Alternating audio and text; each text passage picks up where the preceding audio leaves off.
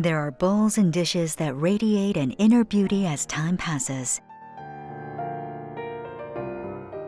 They are created by human hands and in return restores life. They are the brassware of Anseong.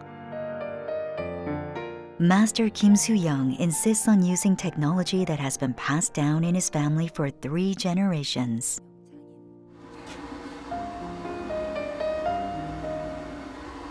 Today, we will learn about his philosophy and persistence.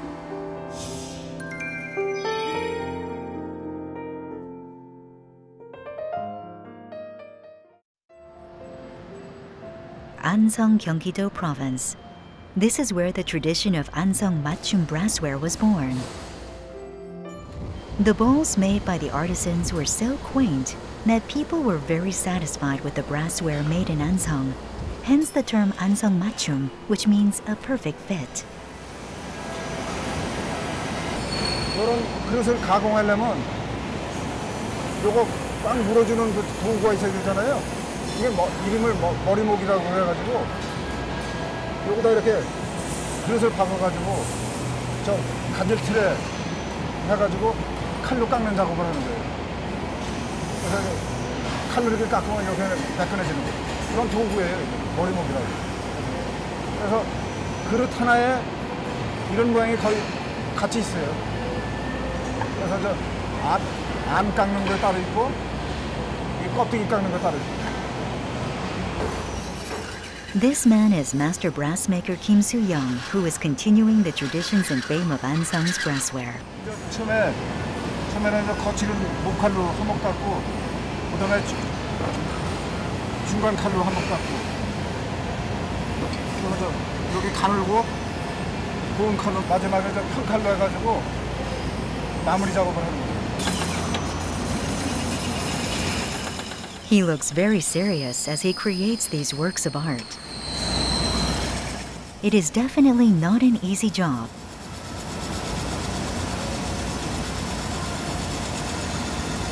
안 하고 겉 깎으려면요 보통 한 20분, 30분 걸리는 거예요. 보통. Depending on the manufacturing techniques, brassware can be made by forging, casting, or half forging. Master Kim Su-yeong uses the casting method, where molten metal is poured into a mold. Forged brassware is made by heating brass alloys, which are then shaped by repeated hammering. Cast brassware is made by pouring molten metal into a mold.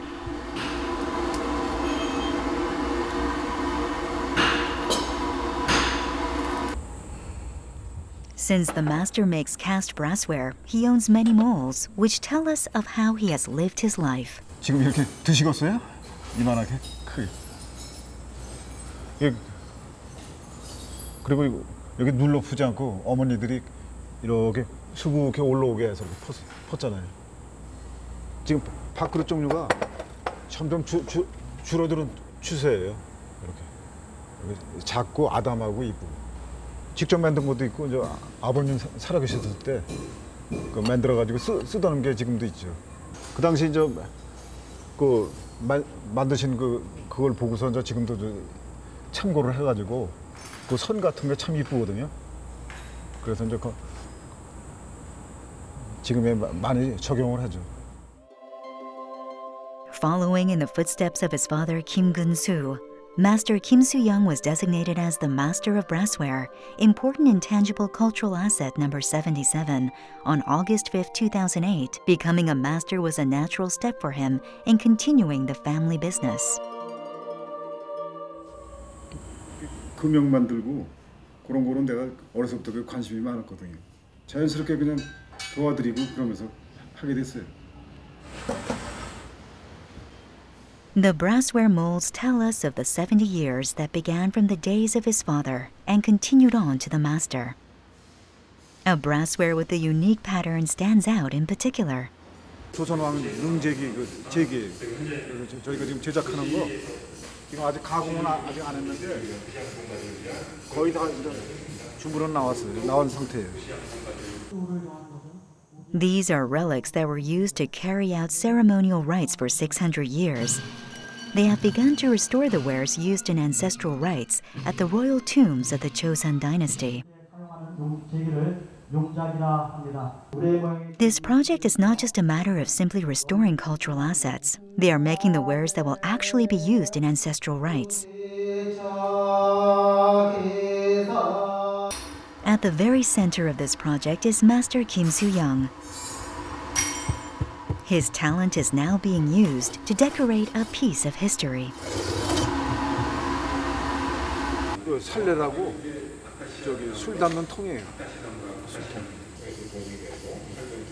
이거는 저 용작이라고 해가지고 저기 살레에서 술통에서 술 푸는 국자예요. Over 80 wares are used for a single ancestral rite, and there are many different types. 이름은 전촉자 해가지고 제사 오래 지내면 초 심지가 재 있잖아요. 재 요거로 이렇게 자르는 거예요. Ancestral rite wares have been used throughout the history of Joseon, from King Taejo to King Seong. The restoration process is not easy. 이걸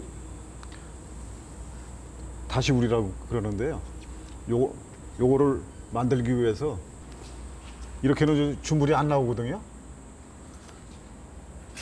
그래서 주물로 이렇게 핀 상태로 이제 주물을 해가지고 요거를 가공해가지고 이렇게 동그랗게 마는 거예요. 시간이 퍽 걸리죠. 그리고 이게 저기 합금이 잘 안 맞으면 이렇게 동그랗게 말아지지가 않아요. 그래서 이게 상당히 조심스럽고 어렵습니다. 만들기가. Production only begins after thorough historical research, and despite all the time that has passed, they are still made in the traditional way. 거스레기 흙이 해다 보면 올라오거든요. 그런 거 채워주고 매끈하게 해주는 거예요. 그냥 일반 물인가요? 예, 여기 소금 간이 약간 있어요. For example, since seawater was used in the past, diluted salt water or pine powder is used today. 틀이 안 찍는 틀이 있고 바깥 찍는 틀이 두 개가 있어요. 그러니까 합치면 이 송탄을 안 뿌려주면 두 틀이 합쳐져요. 흙이. 그러니까 이게 송탄을 뿌려줌으로써 암틀하고 수틀이 떨어져요. 매끈하게. After sprinkling some pine powder, sifted soil is placed into the mold. 덩어리가 혹시 섞여서 들어가면 그 자리가 자욱이 생겨요. 매끈하지가 않고. Anseong became famous because of the abundant amount of silt found in the nearby Asan Bay, which is used to make cast brassware. The particles are so fine that intricate pieces could be made. 여기서는 개토라고 그러죠. 민물하고 썰물하고 그 간만의 차로 해가지고 흙이 입자가 아주 고운 거. 그래서 이게 샘물을 주입하면 무늬도 이제 깨끗하게 입자가 고우니까 문양 같은 것도 깨끗하게 잘 찍히고 또 이렇게 샘물 주입했을 때 가스도 잘 빨아들이고. Master Kim Su-yeong holds fast to the traditions without taking any shortcuts.